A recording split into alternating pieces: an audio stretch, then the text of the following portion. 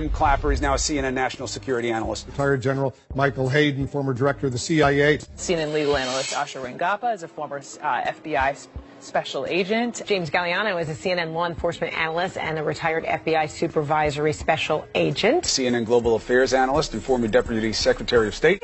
Join me now, CNN national security commentator, former chair of the House Intelligence Committee, who was a senior advisor to the National Security Advisor, and she's a CNN national security analyst. CNN national security analyst Stephen Hall. He's the retired CIA chief of Russia operations. CNN counterterrorism analyst Philip Mudd, a former CIA counterterrorism official. It's why CNN screens are filled with an endless parade of belligerent war hawks. So if you turned on CNN or MSNBC, it was basically state TV. It was CIA. Joining us now, former director of national intelligence.